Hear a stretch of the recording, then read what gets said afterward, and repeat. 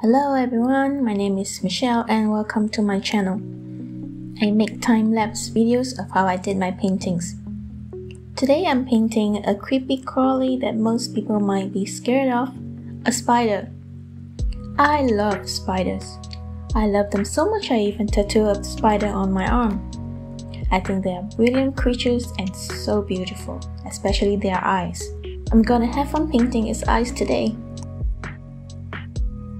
I did my sketch directly on the canvas, sprayed it with fixative and applied a layer of light gray onto it. Usually I first paint the subject with a rough color layer. When I started painting this, it looked good the way it is, so I only just needed this one layer, after which I'll add on the tiny hairs.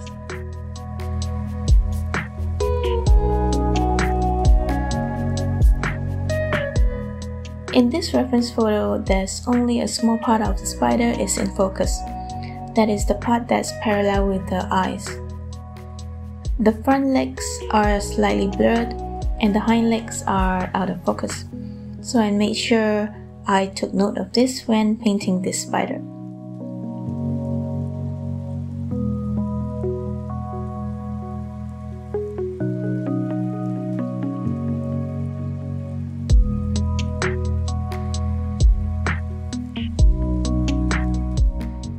Halfway through, I painted half of the background so I can blend the hind leg slightly with it to make it look blurred and seems like out of focus.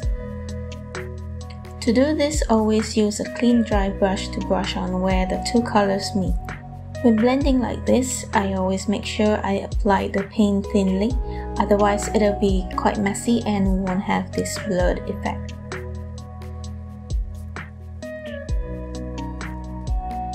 In the photo, the spider's eyes have some ghostly green color, just a tiny bit. I find that this bit is the most important point in this painting, and I made sure I capture this into the painting. It made the photo look so much more interesting.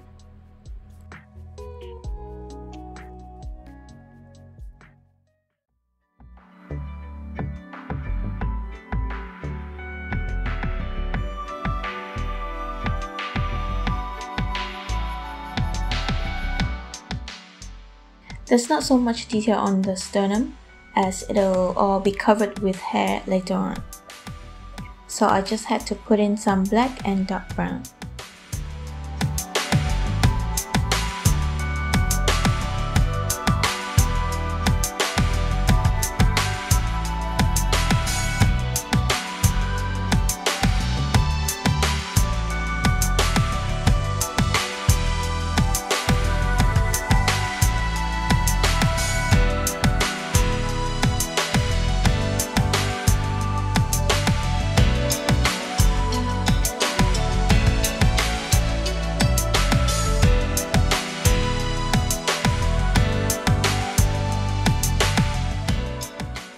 I made a mistake here. The ground beneath the spider I should not have painted first. I should grain in directly with dark grey. Now that I have painted it light grey, it was a bit difficult for me to make it as dark as I wanted it to be. I also should have painted the ground first before painting the legs.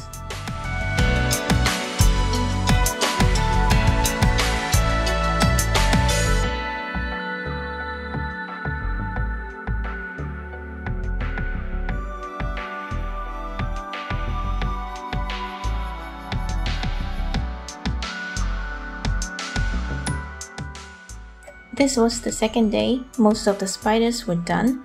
Today I was just going to add in all the hair. I find that with the same amount of liquid in the paint would have been completely dried the next day if it's painted on wood. But here on the canvas, the area beneath the spider was still a bit wet. Actually, the rest of the background was not completely dry either.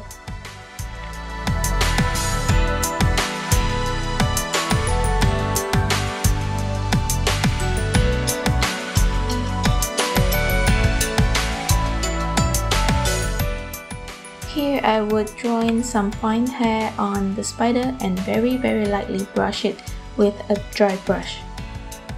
This is to make it not appearing so sharp, in other words, slightly out of focus. This has to be the finest hair I've ever done on a canvas. I thought I couldn't have done it. That's why recently I've been painted on wood, as wood has such a smooth surface. It's very easy to paint fine lines on smoother surface.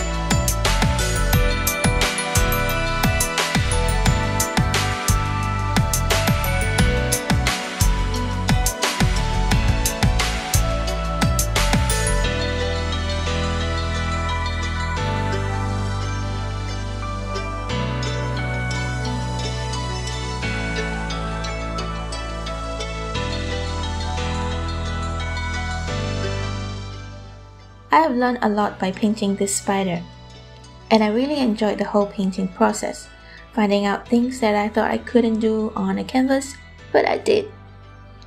I hope you enjoy this video as much as I did too. Please do like, share and subscribe to my channel, and see you in the next video. Bye!